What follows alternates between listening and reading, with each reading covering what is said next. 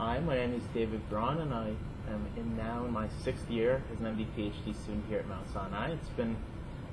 It's been a long time, but a really good journey so far, and I'm looking forward to the next few years as well. Before coming to Sinai, I grew up in Canada, in Toronto, Canada, but it got a little too cold. There were one too many polar bear attacks, and so after that I decided I had to come south a little bit and ended up going to college here in the States. I went to Princeton and I studied molecular biology and computer science, and I always had an interest both in sort of biology, computer science. I really wanted to get involved with medicine somehow, and so I guess around my sophomore year I first found out about MDPhD programs that could really allow me to combine a lot of those interests. And so I applied to a number of places, and a few things really struck me about Sinai.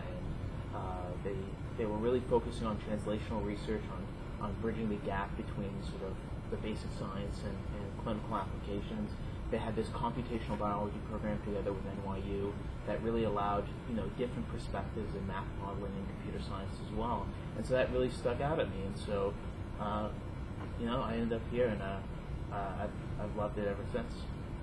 Right now I'm working in the lab of Dr. Stuart Sealfon, and the focus on the lab is really understanding, I guess, mechanisms of response specificity. And it's a fancy term, but it's basically, why do cells respond the way they do? Cells see all these different signals in their environment, hundreds, thousands of different signals, growth factors, cytokines, all these different things, and they're able to generate all these very specific responses. They really seem to know what to do, and how they get those specific responses is really not well understood. And what really drew me to this lab is Dr. Sealfon's approach of combining math modeling with experimental work.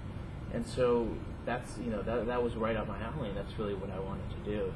And I've had a great time so far. And, on just the practical level, when pipetting gets a little too boring back and forth, I can switch to sort of a more theoretical side, more math modeling side, and then, when there's a roadblock there, kind of go back and forth. And I really like that integration, and the project has been great.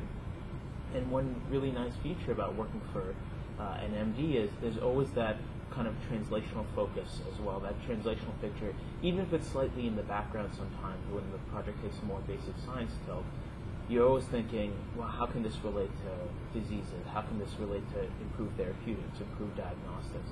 And so that's something that, moving forward in my career has really stuck with, will stick with me, and has been great for me. I've learned a lot of cool things at Mount Sinai, and I got, I guess, involved in some things I wouldn't have guessed I would have gotten involved with getting started. As you might guess from the few questions so far, I'm a bit of a science nerd, and I had some outside interests going in, but it was mostly science. But then starting at Mount Sinai, and I think this is something that's unique to this environment, I've really gotten involved in a lot of different humanistic areas. So one thing that's unique about Mount Sinai on the MD side is this humanities and medicine program, where humanities majors can come in and really contribute to the class, and they really do. It really adds a very different perspective to the Mount Sinai class, and just being involved in that sort of more diverse discussion, I've gotten involved in a lot of areas such as EHOP, Physicians for Human Rights, areas outside the classroom that I might not have guessed I would have been interested in going in, and that's something I guess unique about Mount Sinai. Just getting exposed to so many different viewpoints really kind of broadens your worldview, and you'll end up doing a lot that you wouldn't have thought you'd be into otherwise. In the future, I hope to kind of continue what I'm doing here at Mount Sinai, which is have a great research project, continue on with my own lab, stay involved in academics, stay involved in teaching, but also be involved with patient care and in a clinic. I really hope to be able to see patients, to really help patients through tough times, but at the same time also learn from patients and bring what I learn to research questions that I can then investigate in the lab. And then ideally, after really thoroughly investigating those problems, trying to keep in mind how be able to improve therapeutics, improve diagnostics, and improve patient care, and bring those laboratory discoveries back to patients I'll see in the clinic and hopefully to the broader community at large. And so overall, that's really what I hope to be doing with patient care, laboratory research, and teaching as well. Sinai really is the ideal environment for an MD-PhD student.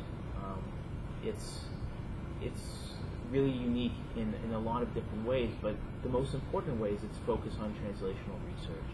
Now, there's a lot of places with big universities attached to them that have great laboratories that are really focused on basic science research.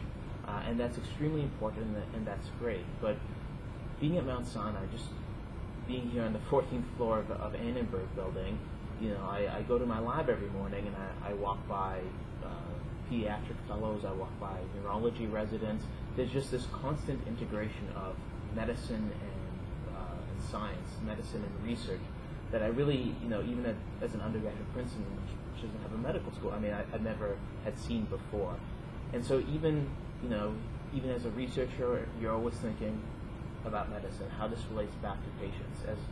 As a physician, you're thinking, about the research side, mechanisms and things like that that are underlying disease. And so as an MD-PhD, that's really the training I want to get. MD-PhDs, the future physician scientists, will be ideally suited to really bridge the gap between medicine and research and really accelerate the development of cures for patients. And being at a place like Mount Sinai really gives you a feeling and an appreciation for how that's possible and how you'll be able to do that.